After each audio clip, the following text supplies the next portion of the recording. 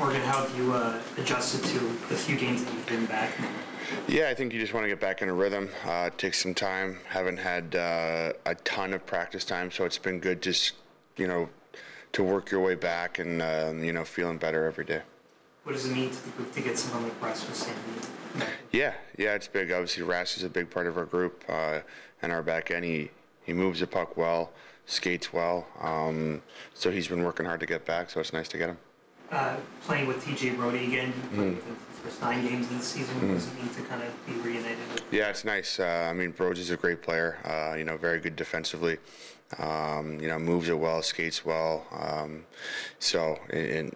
we've had a chance to play together in the past, so we're pretty comfortable with one another, so hopefully, we can help each other out, and again, when you're getting back into a rhythm, it's nice to be familiar with that, so hopefully I'm able to play well tonight. You didn't play in that game last week against the Blues. What can you take away from just watching the footage and what they might deploy out there? Yeah, playing them recently, obviously we have a good idea of what they're trying to do. We just, talked about it, and, they're a good team in transition. They have skill. They have speed.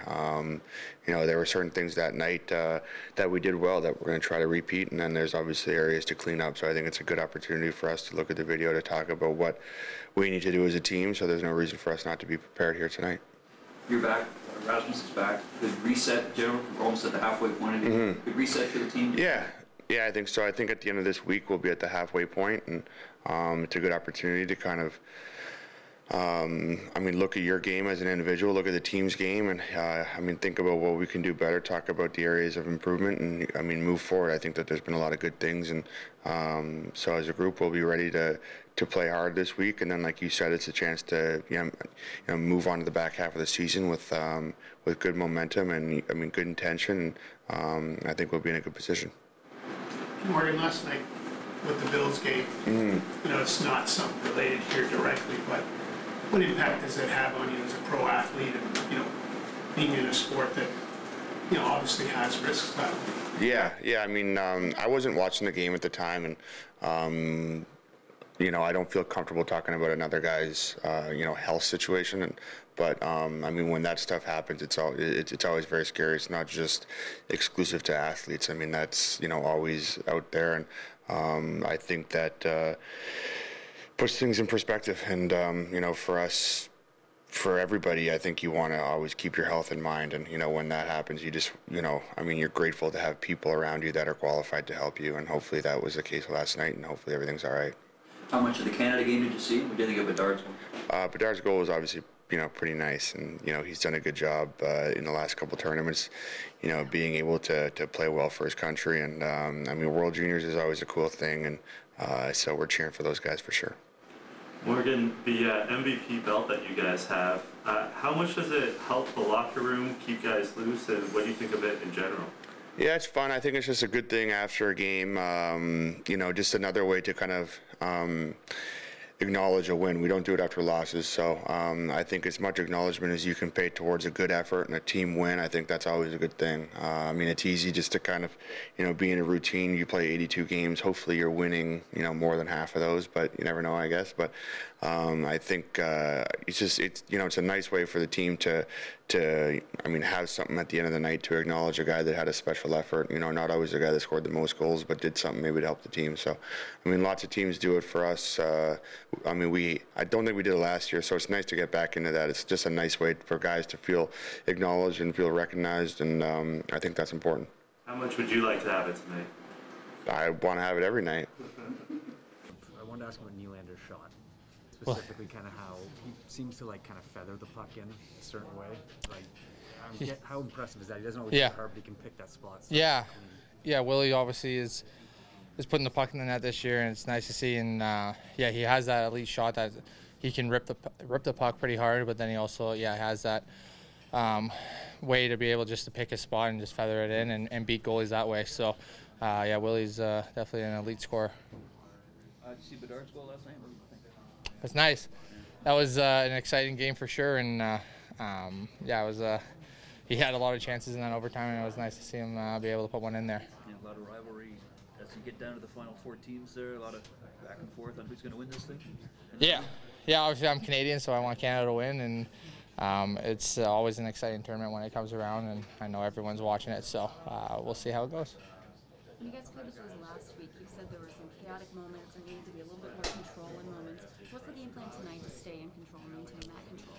Yeah, I think we just gotta stick to our game, stick to what's been working, and not try to force too much. And the offense will come and just kind of play well defensively, and then things happen on the offensive side that way. So I think if we just stick to our game and what's been working for us, it won't be as chaotic, hopefully. Pardon me? Oh, Sandy? Yeah, definitely. Sorry, I didn't hear. Yeah, Sandy brings a lot to the table when he's in. He's very offensive, and I think he's been playing great defensive as well, and he's another look on that power play. So we're all excited to have him back. Sheldon, what stands out from the last game you guys played against Blues that you could kind of use to prepare? Yeah, I got the question yesterday. My comment was that it was the first game coming out of the break, so I don't know if you overanalyze that one too much, but I thought in that game that some of their size, especially on defense, but just any time pucks were on the walls, I thought they were a lot to contend with there, and then they're very dangerous and in transition when you give them those opportunities. So those are a couple areas of focus for us. Does it change your preparation at all without guys like Tarasenko and Ryan Rielly as focal points? No, I mean, I wouldn't necessarily say there would be.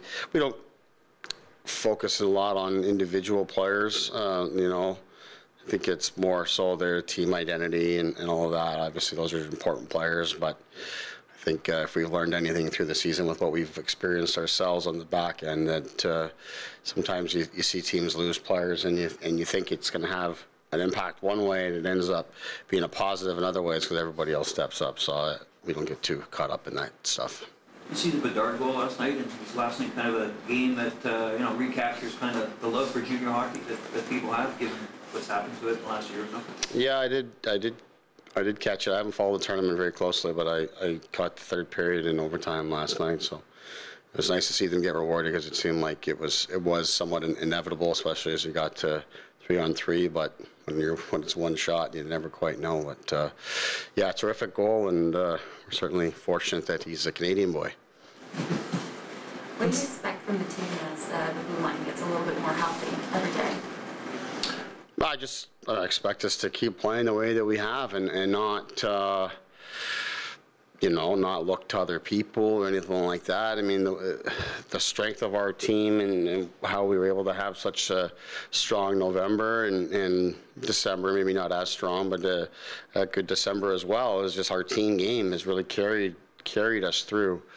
So I think sometimes there's a natural tendency to look to others, especially we've got some really good players, both forward and defense, but when we really pulled together and relied upon our team game to carry us and then have individual performances push through within that, that's what's given us the greatest chance of success. So that's what you want to have continue, is everybody just comes in and does their job and plays within our structure, and the individual greatness comes through within that. Carl Dahlstrom's been skating. I know he went through a significant injury. Is he progressing at least a little better than maybe you anticipated? Yeah, I mean, because of the nature of his injury, it's not one that I've asked a whole lot about, or nor do they give me much update because he's got a long road ahead. But obviously, it's an upper body situation for him, so he's able to do a lot more in terms of skating and whatnot. But he's long ways away from entering into the equation, but it's certainly nice to see. That's not an easy surgery or recovery, and he's been around and in our room and around our team and stuff like that, and he's sort of the forgotten guy, but with the number of injuries we went through, it wasn't forgotten for me, because we started to get pretty deep into the pool of players there at the AHL level, and he was going to be one of our first call-ups, and did a good job for us last season. So, we certainly missed him at that point in time, but it was a good chance for others to step up, and all of a sudden, between the Crawls and Hollowells and stuff like that, you give them some experience that'll help us down the line. But I think he's progressing well, and he's in good spirits and all that kind of stuff, and hopefully he'll become an option for us at some point, but I think that's a ways away. January is a very home-friendly schedule for you guys. What are the keys to getting into a good rhythm at home, do you think? Just not getting comfortable. I think that's the big thing. We've played really well and had good results here. It's, you know, the nature of our schedule. A lot of times we kind of bounce around, you know, between home and away, but, you know, it's pretty consistent. We'll scoot out for a short trip here or there, but it is a good opportunity for us to get some real traction here on home ice and just kind of get into that rhythm that you talk about. But, you know, you never want to get complacent or comfortable within that. You know, especially tonight, we're playing against a team that plays really well on the road and all of that, and we're coming back off of a road trip and all of these things. So, be excited to play at home, but understand that, you know, there's work required and purpose and all those kind of things that we bring to the road. You want to bring that back here at home. I think that's been a big part of our mentality. So last night, what happened in Buffalo obviously raised a lot of perspectives and emotions. Does that cross over into all sports and all aspects of life when something like that happens? Yeah, I think you can't help but feel that. It's another reminder that we're playing the game, and some things such as that are well above anything that we're doing. I think that the right decision was made in terms of not continuing the game and all of that, both for the player, you know, who was injured and had that situation, but also everybody else impacted, both in witnessing it and seeing all of that, and then how that plays on your mind to play such a physical and competitive sport. Really, any sport for that matter, that'd be a tough thing to do, to have to continue. So you never want to see games canceled or postponed, and there's a lot that goes into it, and fans and all of that, but I would like to think everybody can be understanding in that situation.